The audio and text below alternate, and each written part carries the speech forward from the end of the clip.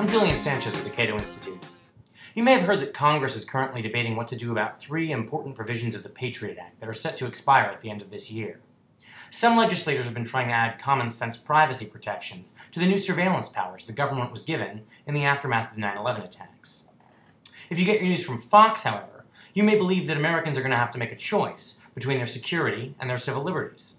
3 key provisions of the Patriot Act could soon be history. Here's a look at what's on the chopping block. First, the so-called lone wolf provision, changing the rules on who can be monitored by the feds. Second, the business records provision, expanding the range of what documents the feds can evaluate. Third, roving wiretaps, increasing powers to monitor phone lines or internet accounts.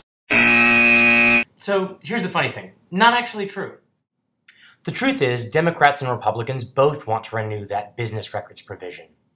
Some Democrats had proposed restrictions that would ensure that the FBI couldn't get the records of innocent Americans, but only of suspected terrorists, or at least people suspected of talking to terrorists.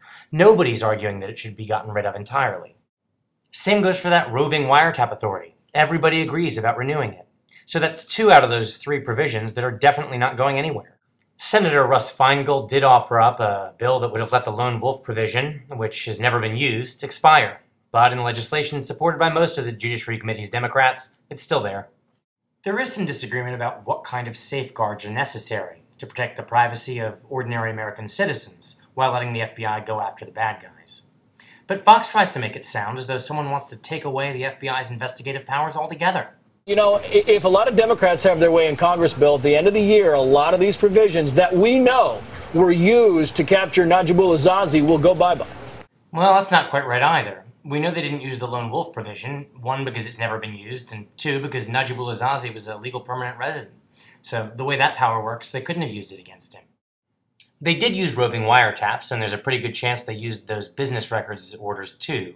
But since they already had a tip that Zazi had trained with Al-Qaeda, there's no reason to think any of the reforms that have been proposed would have made any difference. Okay, so 2 out of 3, they're completely in fantasy land.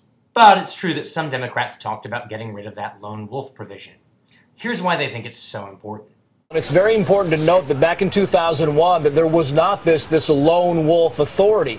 And because of that, there is strong evidence that they could not go in and get information on Zacarias Moussawi's computer, the so-called 20th hijacker. Bill, you already know what I'm going to say, right? Not true. A bipartisan Senate report looked at the facts back in 2003. It turns out the FBI had all the evidence they needed to get a FISA warrant for Moussawi's computer. Unfortunately, that evidence never got forwarded to the FBI lawyers who would have gotten them that warrant. Partly because supervisors didn't understand the FISA law and didn't understand the powers that they already had, powers that would have been sufficient to get a warrant. There's folks on the left who would say that all of this is evidence that Fox News is lying to viewers, but I don't think that's true. There's so many weird little mistakes in this report, so many strange, random inaccuracies that I think it just shows they don't know what they're talking about. The Terrorist Surveillance Act, which allows you to wiretap terrorist phone lines. There's no such thing. Mike DeWine proposed a bill called the Terrorist Surveillance Act a few years back. Never passed. Doesn't exist. The Bank, Records Act that allows you to go and look at their banking activity. He made that up too, but I'm pretty sure he's talking about national security letters. The thing is, the FBI's had the power to use those to look at terrorist bank records since 1986.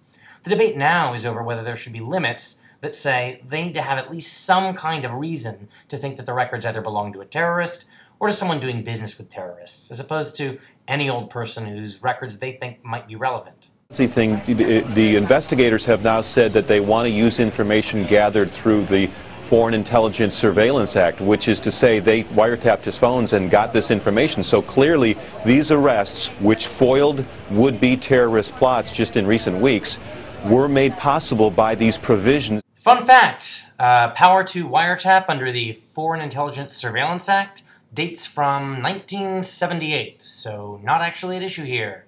Not a power that anyone has ever proposed taking away. This is actually my favorite bit, the text on the side where they say that the Patriot Act is going to get renamed as the Justice Act. I guess because people who care about civil liberties hate patriotism so much they can't even stand to have it in the name of a law. The Justice Act is the name of the law that Russ Feingold proposed. Remember the one I mentioned earlier? That would reform the Patriot Act, not rename it. The funny thing is, it's just a few months ago that Fox was up in arms about a Department of Homeland Security report that they said painted all conservatives as suspected terrorists. You'd think they might be a little more friendly to the idea of some reasonable checks and balances. Anyway, if you're interested in some better facts than you've seen in the clips from Fox, come by Cato at Liberty. I'll be blogging about these issues for at least the rest of the week. Be seeing you.